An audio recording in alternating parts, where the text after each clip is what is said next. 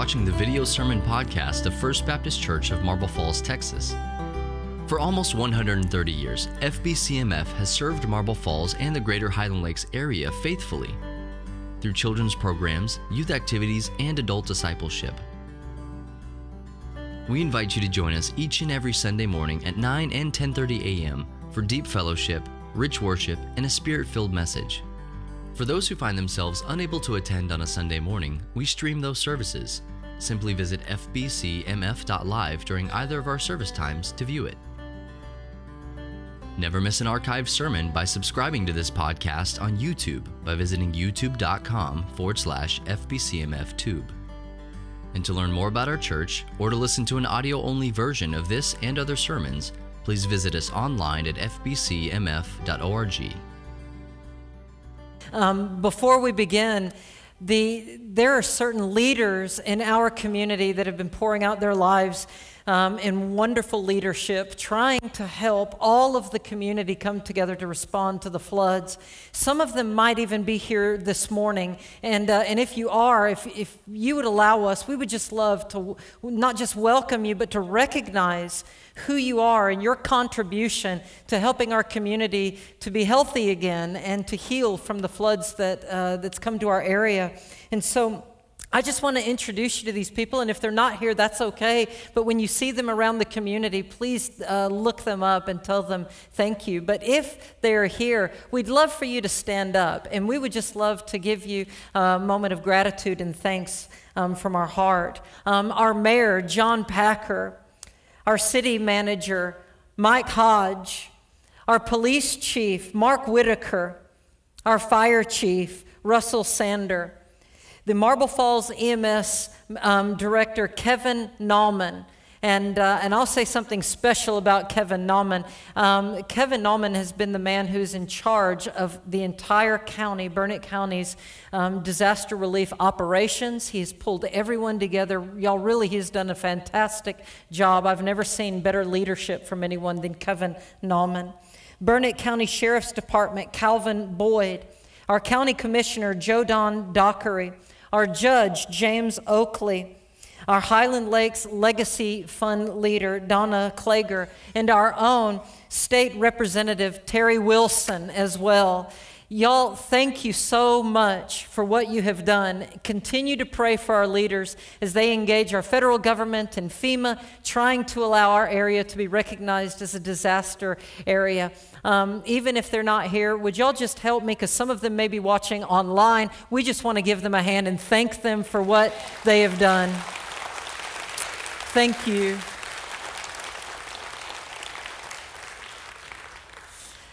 Well, y'all, this is Missions Month, and I'm excited about it. This is the time when we focus all of our attention on other people. Now, you might think, well, Ross, we do that all year long, and that's true, but this is a very unique and intentional November where we allow the Holy Spirit to ignite inside of ourselves the love for our neighbor that we may have missed at some point during the year.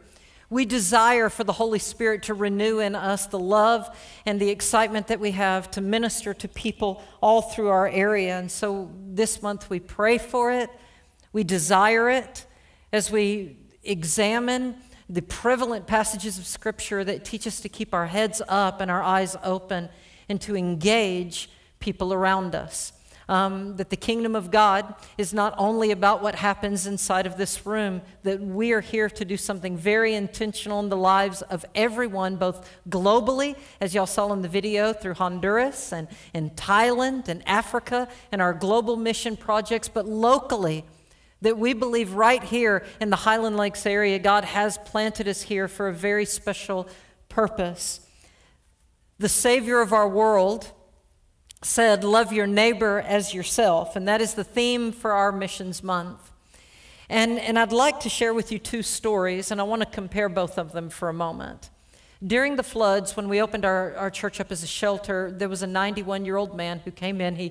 He lost his home, which was down over on Elizabeth Drive, which is about a mile from where you're sitting, and as you're going to Cottonwood Shores. He came in and he sat on one of our couches for 2 days straight, and we had several members, just their hearts kind of drew them to him, and they would have conversations with one another.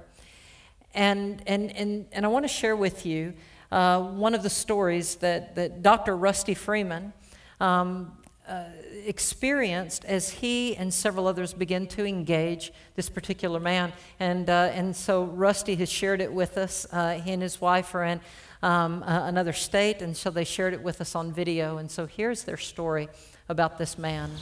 Good morning, church. On Tuesday, the day of the flood, I was at the church when we opened as a shelter. A few hours after being there, I met Phil Weintraub. Phil, who I learned later was a 91-year-old widower who lived in Marble Falls, but who was affected by the flood. It was my pleasure to meet him and to minister to him along with Ginger Shooter, Tammy Berkman, Russell Roberts, and many others who loved on this sweet man. I saw him on Tuesday. Came back on Wednesday, and he was still there. He was frail, and I knew that this had been a traumatic event for him, so the Lord led me to help put him into Gateway Gardens, an assisted living center just across from the church, just across 281. It was the Lord's leading, and it was an incredible moment to be able to do that. I took him to Walmart, helped him shop, helped reveal and show the love of Jesus Christ to this man, Phil. I had a team from another church and another community come in and help work and clean his house and remove all the mold from his house, and it was a wonderful event. At that time, I worked with Phil, and he was not a believer. He questioned my faith and questioned the proof that I had for the existence of God. I didn't preach to him with words, but I loved him, and he knew that I was a pastor and I loved him. And with Tammy Berkman continuing on a daily basis to visit him, and with me working with the team that cleaned out his home, we were to fill the hands and the feet of Jesus Christ. So I just want to say thank you to First Baptist Church for opening up the space there at the church to be a shelter, and for being the hands and the feet of Christ. You are making a difference in this community and throughout the Highland Lakes area, and I just thank you for that. God bless you, and take care. All right. I want you to keep this story in your mind, and now I want you to hear another story. In Long Beach, California, a couple of months ago in August, there was a man who went on the Metro train, and when he had gotten on, he began to have a seizure. There was a man in a suit, and he went over to him, and the man having a seizure had fallen down, and the businessman goes over to him, and the few people who are on the train immediately think that he's going to help him, to respond to him kind of the way that Dr. Rusty Freeman responded to the man who was sitting out here. That was their expectation, and so this businessman goes up to the guy having the seizure, and some people began to record it. And what he says to him is, you're making everybody late on the train. And as soon as the train came to a stop and the doors opened, the businessman grabbed the man that was having a seizure by the feet and drug him off of the train, and said to him one more time, you're making everybody late. The man in the suit got back on the train, and the train left. So what I'm trying to do is give you two stories in opposition to one another. Now, it may be true that you and I never know exactly what we're going to do when a moment of truth comes to love our neighbor. But if you're going to respond when your moment comes, more like the first story that you heard rather than like the second, what are you going to do right now to prepare your heart and to prepare your mind so that you end up acting more like the first story? I think that there are things we can do so that we end up looking more like what Rusty did rather than this businessman. And I want to submit to you that there are several practices that you can implement in your life about loving your neighbor, so that when this moment comes to your door, you'll be able to respond in it and not just drag somebody outside. And here are the three practices. I want to share with you that first we have to practice why. We start with why. And then once we move past that, there is the practice of opening our eyes and noticing the needs that are around us. And then the last thing is we practice the small moments of sacrifice that the Lord gives us opportunity to engage people physically and practically, and we engage the small moments. So first, think with me for a moment about the practice of why. Jesus talked extensively about how the Christian life is a life that looks outward rather than inward. In the context of the passage of Scripture in Matthew 22, there's this lawyer or an expert in the law, and he comes to Jesus and asks him, what is the greatest of all the commandments? Now, there are groups of people in Jesus' world, Pharisees, Jewish religious leaders, Sadducees, another group of Jewish religious leaders. They're very different from one another, but the one thing they both have in common is neither of them like Jesus. The Pharisees hear that Jesus has beaten the Sadducee group in debates, and he's hard to trap, and so they get one of their guys to go up and trap him. And scholars believe that these passages are called entrapment narratives.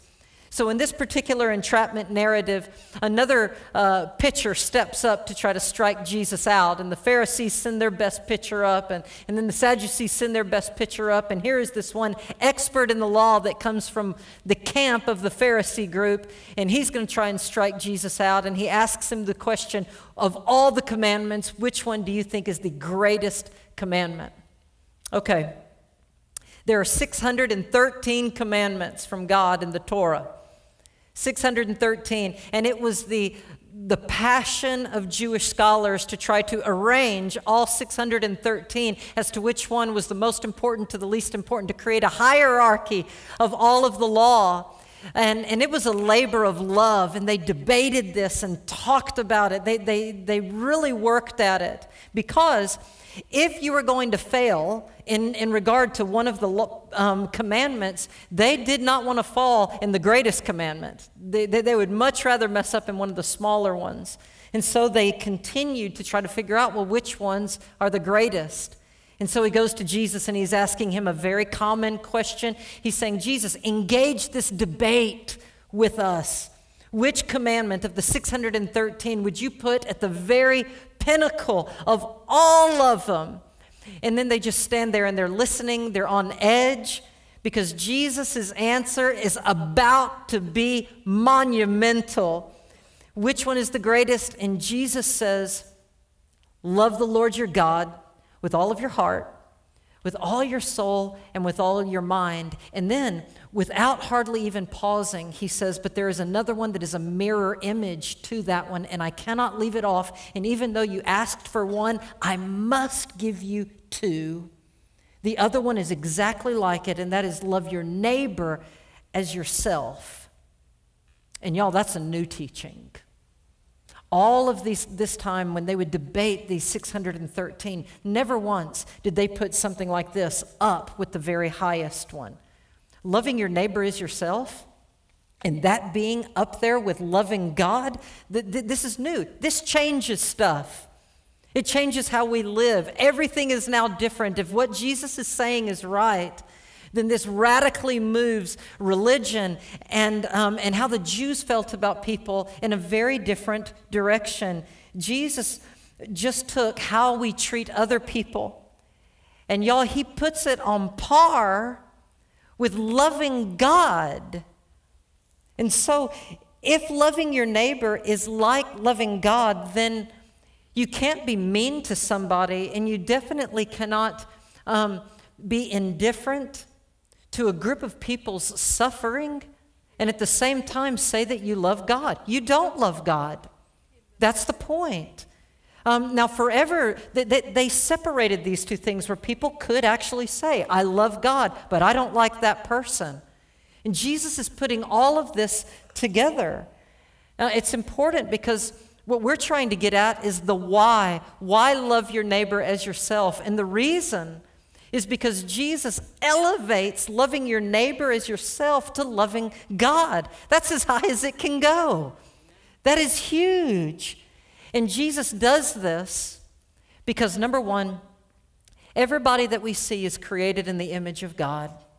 C.S. Lewis said that if somehow you were able to see somebody and how they would be in heaven, that the dullest, the least attractive person that you have ever seen, if you were to see them how they would be one day in heaven with an eternal body, that you would be tempted to bow down and worship them and think that they were a god.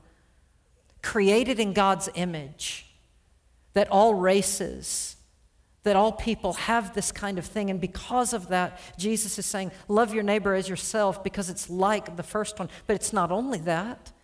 Love your neighbor as yourself. Jesus wants us to do that because somehow in loving somebody, they're able to also know that God loves them. We're able to share with them that there is a God who cares about them, because very often in this life, it feels like you're left alone. And so to know that God loves you through other people is remarkable. But Jesus also says this because, y'all, is there a chance that by loving your neighbor, we are able to create a society of peace rather than a society of violence, and a society of war, or a society of racism, a society that is very regressive, that when you engage a human being that is a neighbor and you engage them well with the love of God, then maybe you are a part of a catalyst that helps create a society of shalom and peace all around you. You see, this is the why. And how do we practice it? How do you practice the why? I want to suggest that we practice it doing first exactly what we're doing right now. We take the Word of God and we study it. And we see these passages of loving other people begin to arise and come out of it. And as we study the Bible, we study it in a way that we try to see ourselves living it out.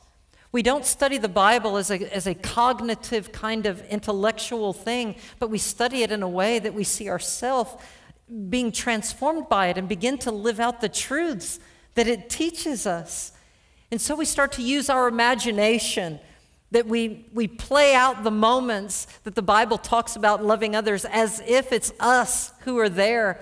When you read Luke chapter 10 and the parable of the Good Samaritan, you read it with a sense of imagination that you're the ones who choose to stop and help somebody and give them what they need, and you pay it out of your own pocket and you help them out of your own imagination. You start to see yourself in the place of Zacchaeus, who stands up and says, if I have cheated anybody, I'm going to pay back 4 times the amount, and I'm going to give half of everything I have to the poor. You start to see yourself in your own imagination. You do Bible study in a way that you start to live it, and it becomes you.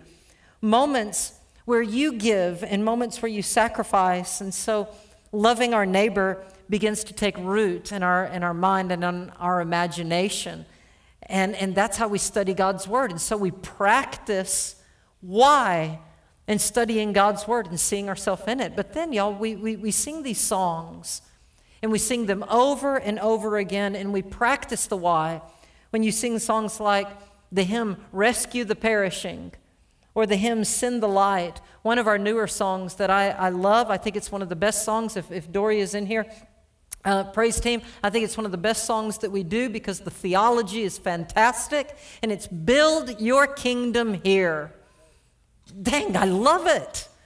That is a great song. I like it also because sometimes I get to play that cool instrument, you know, but y'all, build your kingdom here. In the second verse, did y'all know that it takes this great commandment to love the Lord your God and to love your neighbor as yourself, and it puts it all together in one verse? Listen to the verse.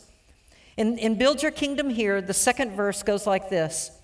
We seek your kingdom first. We hunger and we thirst. Refuse to waste our lives, for you are our joy and prize. That's love the Lord your God with all your heart, with all your soul, with all of your mind. That's it. But then it follows it up with this line. To see the captive hearts released. See, now it's starting to look outside. The hurt, the sick, and the poor at peace. We laid down our lives for that cause. See, it moves from loving God to loving people.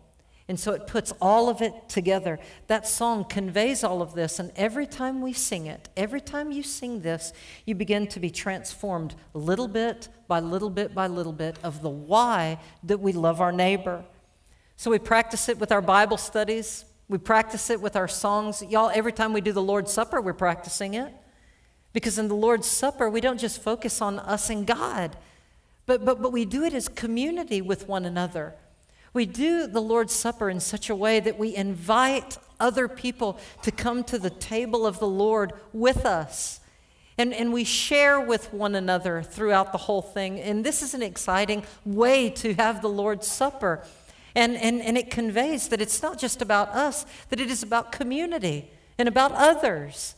And so we practice it in all of these things. And we come to the conclusion at the end of practicing it in our Bible studies, in our liturgy, in our songs, in our Lord's Supper, in our worship, over and over, we finally arrive at the conclusion that biblical Christianity that does not engage people outside of us is not authentic Christianity. That there is something messed up and wrong with it. That real Christians engage people and sacrifice for them. So y'all, we practice it in our Bible studies and in our songs and our theology over and over again.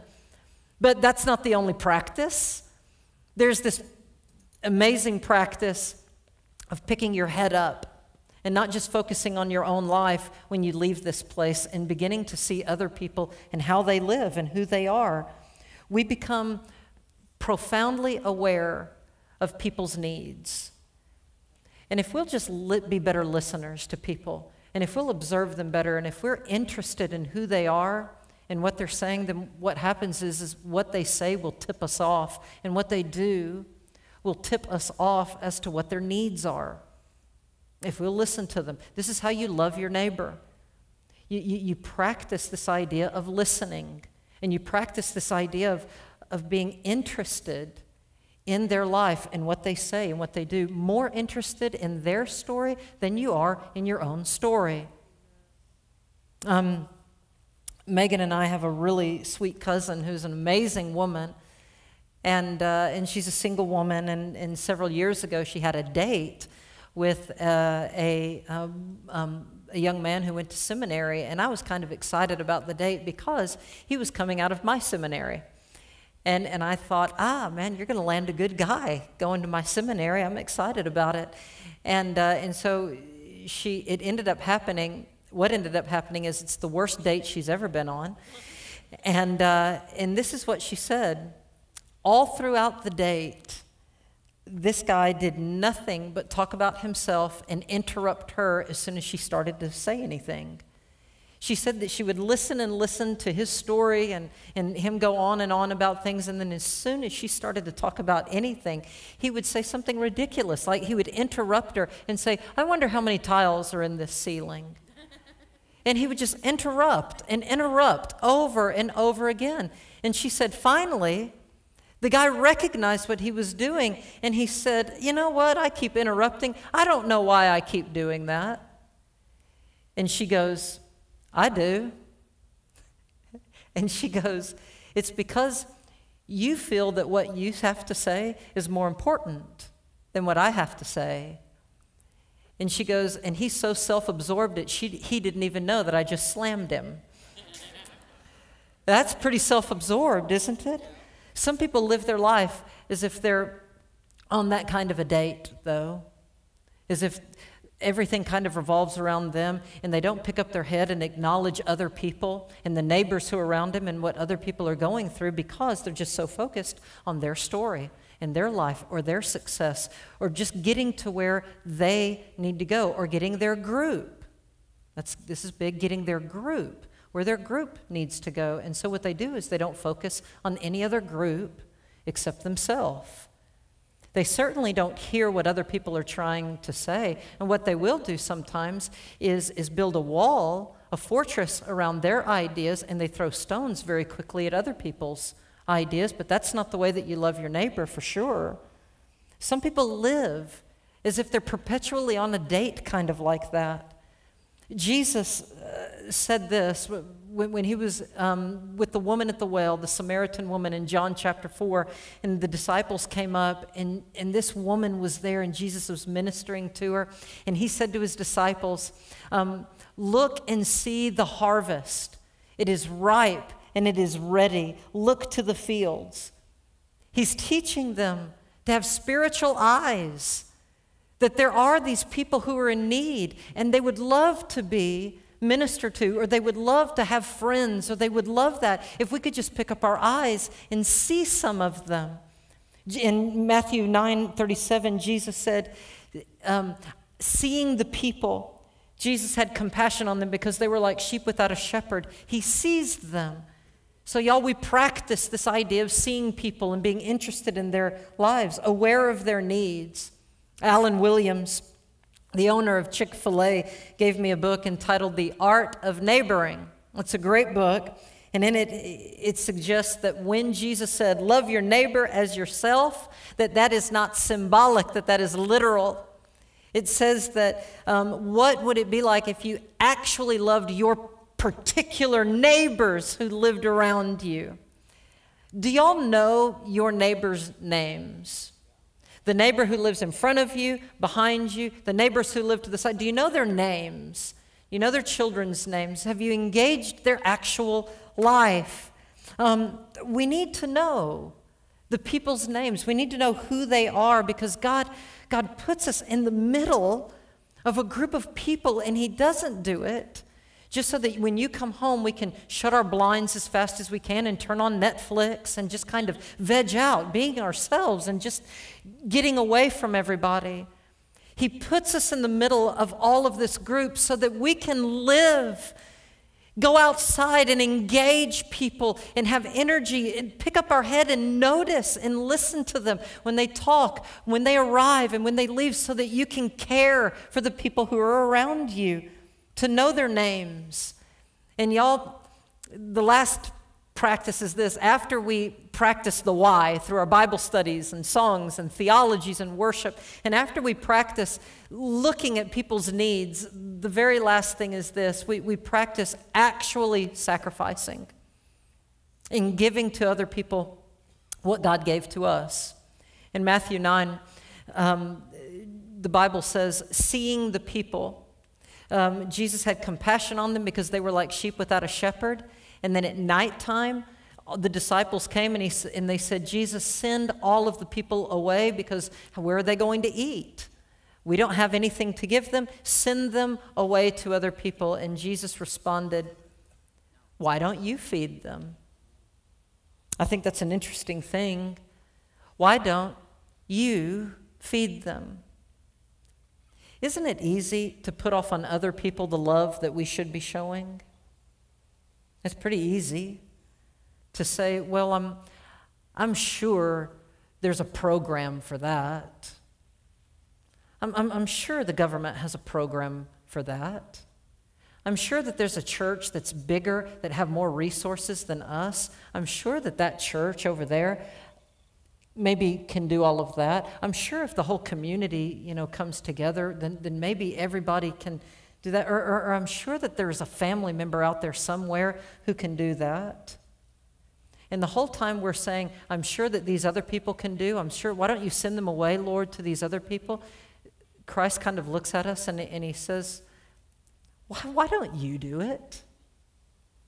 Are you incapable? Well, why don't you? I've picked your head up to notice these things. You're the disciples are the ones that came to Jesus and noticed that they were hungry. They're the ones who said they're going to go hungry. Why don't we send them away? If they're noticing it, Jesus is saying, why don't y'all do something about this? Love your neighbor. Practice this kind of thing. And y'all, we have discovered something amazing. That in all of the years of us coming together as a church, when we have stepped out to say, we're going to do something about it. Never once has God let us down in that. Never once has there been a moment where we've tried to say we're going to love our neighbor to the best of our ability. Have we run out of all of our resources and we just can't? God has always given us the strength, and He's always given us the resources to do it. There's nothing to say that in our future, when we engage our neighbors, God isn't going to continue working and giving us the strength and the ability to do this. It's exciting because of that. Now, here's how I want to end all of this. Loving your neighbor is inconvenient, it's inefficient, and it's insecure. And all of these things, you might say, because of that, it's too big of a risk. It's too big of a risk. I can't engage my own security. I can't give away all of these things. I can't do it. But I want to remind you all that to not love your neighbor has consequences too. If somebody thinks, well, if I give all of this, the consequences are what's going to happen to me or what's going to happen to my group, I just want to remind you that to not love your neighbor has consequences as well. There was a German theologian, a great Lutheran pastor named Martin Niemöller during World War II. And he talked about not looking out for the people around him. And at the very beginning of the Holocaust, many Christian Germans were not too alarmed because the Nazis were not coming after them. And they thought, well, it doesn't really matter to me. The Nazis are going after everybody else. And it's in this context that Martin Niemöller gave one of the most famous quotes that's ever been. Niemöller said this: "First, the Nazis came for all of the socialists, but I didn't speak out because I wasn't a socialist. And then they came for the Jews, and I didn't speak out because I wasn't a Jew. And then they came for the trade unionist, and I didn't speak out because I was not a trade unionist. And finally, they came for me, and there was nobody left to speak out for me." The consequence with an isolationist mindset is simple. When you care mainly about what happens to you or your interests or your needs, while the suffering of other people is of little consequence, then eventually their suffering breaks into our nice little bubble. It breaks in. What happens to the people around us does eventually affect us all. So we can either be a loving relational solution on the front end, or we can try to pick up all the broken pieces of both their lives and ours on the back end. Those are the only two options. Now, certainly we cannot fix every single problem that our neighbors have. We recognize our limitations, and we recognize that we are not the saviors of the world. That the Lord's shoulders are bigger than ours. We're not the saviors. And so here is the balance. The balance between being an isolationist on one side and caring mainly for your own self. And way on the other side is having a savior complex, that you can do everything with a sense of arrogance and everyone has to listen and do it our way. Because somewhere in the middle of those two extremes is the loving, quiet voice of Jesus Christ saying, love your neighbor as yourself. Love your neighbor as yourself. And if we have not thought about loving our neighbor as ourself beforehand, by practicing why, by practicing to keep our head up and notice other people, and by practicing these real moments of sacrifice, then when the moment does come to your doorstep, that what you might end up doing is dragging a man with a seizure out of the train and simply saying, you're making us all late. So we practice it, don't we? You've been watching the video sermon podcast of First Baptist Church of Marble Falls, Texas. Never miss an archived sermon or video posted to our YouTube channel by subscribing to it at youtube.com/fbcmf2. For more information about our church and to hear an audio-only version of this sermon, please visit us online at fbcmf.org.